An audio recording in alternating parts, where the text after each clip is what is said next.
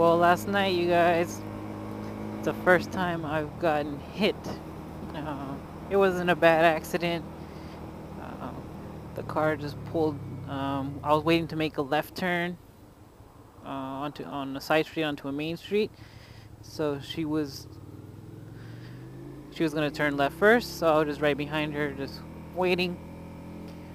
And out of nowhere, she just starts reversing. I was like 3 feet away, but so I reached for my horn. And a good thing I got it fixed because I had just gotten it serviced that day. And he was able to fix my horn. But didn't make a difference. He was already backing up and slammed right into me. And down I went. I fell over to the right side. I'll post up the video of the damages, really. So last night I was involved in a small little accident. She reversed onto me and hit me from the front.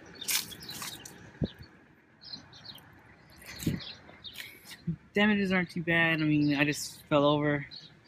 I mean, no damage to me at all. The bike itself, scratches on my mirror, and my mirror, of course, folded in. My new lever, scratched now. Everything else seemed to work. My bike ran fine. No other aesthetic damage. My exhaust, the only thing that I was sad about. See it well there. There goes a scratch right there. And right there, maybe I can buff that out. But other than that, bike seems to be okay. But it wasn't too bad. It was just scratches, really. Just my exhaust that I'm really sad about, because I just got it. It's a little scratch, but there's really no point in going through the insurance just to get a few scratches on my levers and mirrors. I could probably buff out the one on the exhaust. It's really small. And of course, the main thing that we all hear all the time, the best excuse in the entire world. Sorry, I didn't see you there. How many times have we not heard that? It's 10 p.m. I'm pretty sure you can hear my exhaust behind you now too, so if my lights are behind you, it's dark, and you can definitely hear me. But no, she started reversing, and she's like, I'm sorry, I didn't see you there. So that sucks, really, because I mean, my folding mirrors just folded in, but they did get scuffed up in the back, but I just fixed that, and then small scratch on my lever there. But everything else seemed to work fine. And it was the not first time, but the time I don't have my GoPro on, because it was nighttime. I hadn't turned it on because I wasn't gonna film, and I was gonna come home real quick, so I didn't have my GoPro on. So unfortunately, I didn't get that on video, which sucks. But now, for sure, I'm always gonna have it, even if I just have it looping.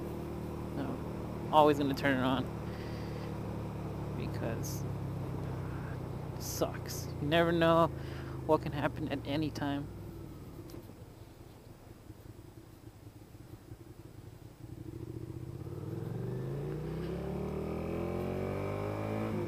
Yeah, but what surprises me is she didn't see me or see me. I don't even know why she was reversing. I asked her, I was like, you're making a left, why were you reversing?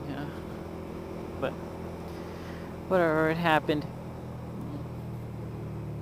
But first time I fell or gotten hit by a car. At least it wasn't a major accident, so that's pretty good.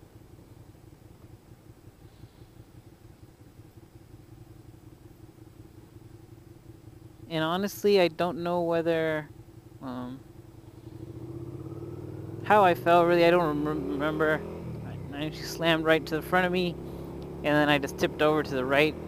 I fell with the bike. I didn't let it just drop, otherwise there probably would have been a little more damage. But I don't remember how I fell, if I fell on my knees, on my hips, on my elbow. So I mean, I'm not hurt at all. So I don't know if it's because the gear actually did what it's supposed to, which is good, because I didn't feel anything. Or if I really just didn't land on any critical part. Who knows? Well, all I know is that I'm okay. My bike just a little scratched in places.